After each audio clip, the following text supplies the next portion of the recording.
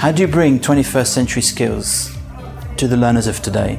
It was a big question we had a few years ago, and through lots of collaboration we realised that technology is a key piece that really excites everybody in school today. One of the ideas that we came up with was to embrace technology and integrate it and thread it through the curriculum to excite the students, because we wanted to meet the students where they're already at. This is a HoloLens 2, and here at iLoveQatar we're using this technology as part of our learning. As an artist, it helps me immerse myself into the artist experience.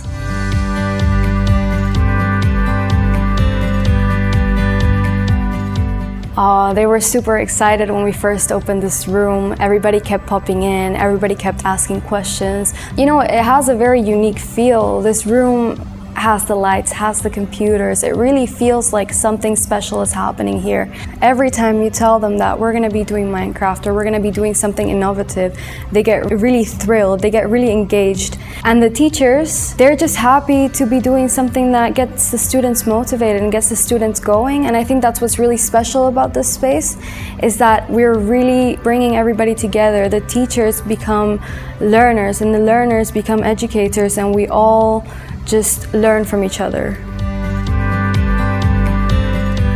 For my journey, I've just been starting using Minecraft, and so far my experience has been very fun. Minecraft is a very good way of communication. You collaborate a lot, and there's a lot of different modes and stuff you can do. We were invited to attend a workshop or a training about Minecraft. Our first reaction was, oh, please, not another thing. But guess what? After finishing our training, we were so excited that we wanted definitely to include Minecraft into our teaching and learning in mother tongue and language acquisition.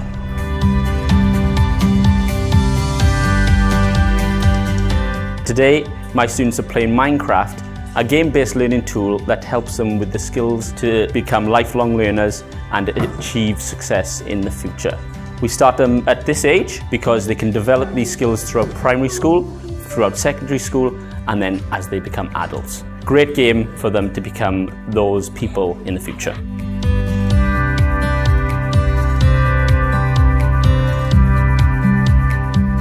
It's not an uncommon assumption that games and learning are two completely separate things. But there is a big difference between games and gaming and game-based learning. And when used correctly, games can be one of the most powerful learning tools for 21st century learning, career-ready skills, social and emotional learning, and curriculum learning there ever was. There are hundreds of games, off-the-shelf games that children are using every day that can be teaching them at the same time.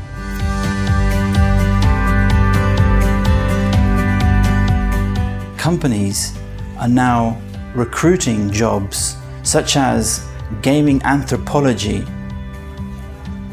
Was this a job 5 years ago? I don't think it was. It's what we do today that gives the students the skills to be ready for the 21st century.